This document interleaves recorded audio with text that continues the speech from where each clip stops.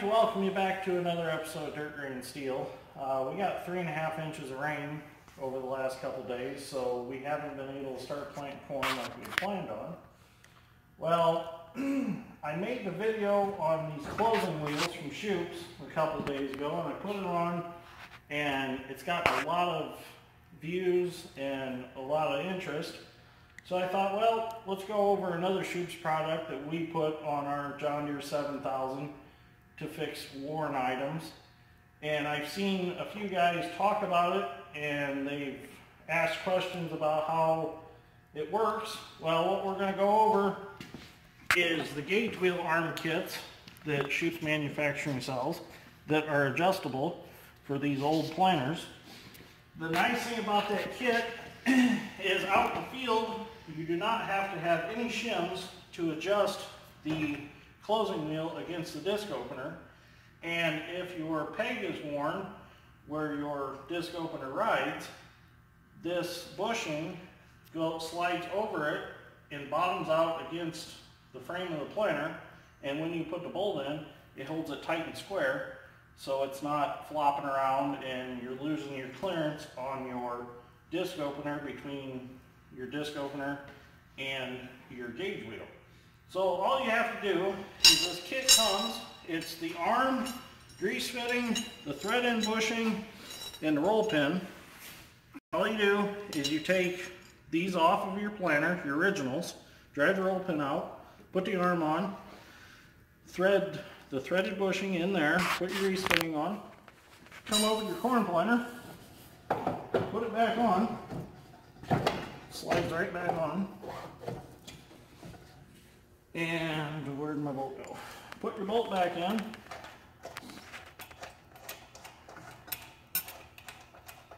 and actually what you want to do, if you farm fluffy muck, you want these as fairly tight as you can get them without having them too tight.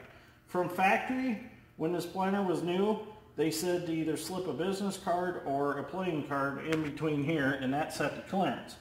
But we all know this planter is probably 25 years old and it's been over a lot of acres, so that doesn't apply.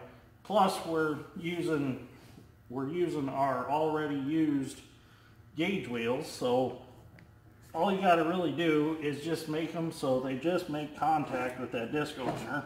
You don't want them to squeeze too hard, but you want them to squeeze hard enough that it keeps debris from getting caught in there.